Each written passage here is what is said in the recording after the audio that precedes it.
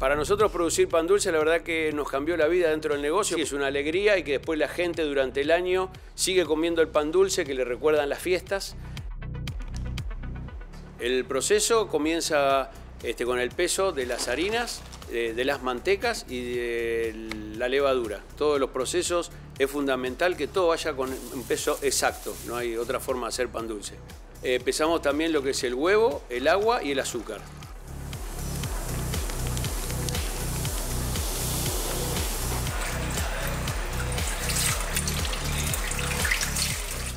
Se va a la batea de amasado y mientras se está amasando se hace el pesado de la fruta seca.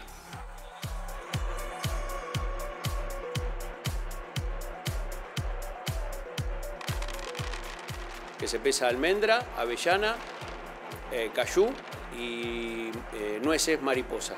Una vez que tenemos pesados, va a la máquina, a una amasadora especial para pan dulce, porque tiene varias velocidades y de los cuales tiene más o menos media hora de amasado a alta velocidad para hacer unas ligas que después sirve para que la masa tenga la esponjosidad necesaria.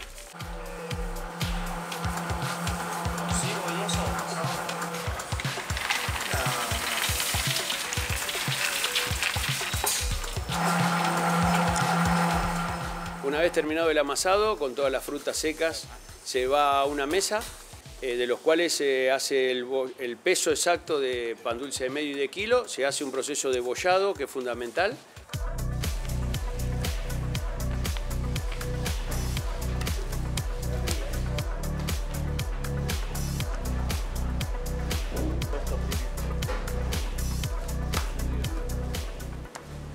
Se ponen los moldes y se deja el proceso de elevado que tardará más o menos unos 40 minutos.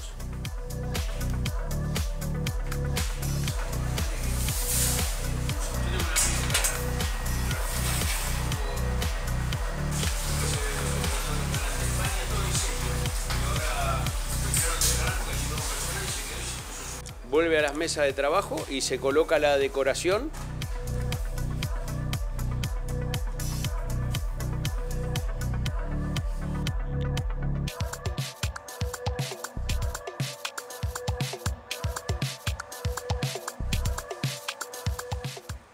Que luego va hasta ya el proceso de cocción a los hornos. El proceso de cocción, el pan dulce de medio kilo tarda 30 minutos y el de kilo tarda 38 minutos y ya está listo para su envoltorio y venta. Vemos la alegría de la gente que día a día se va sumando por la delicia que es nuestro pan dulce.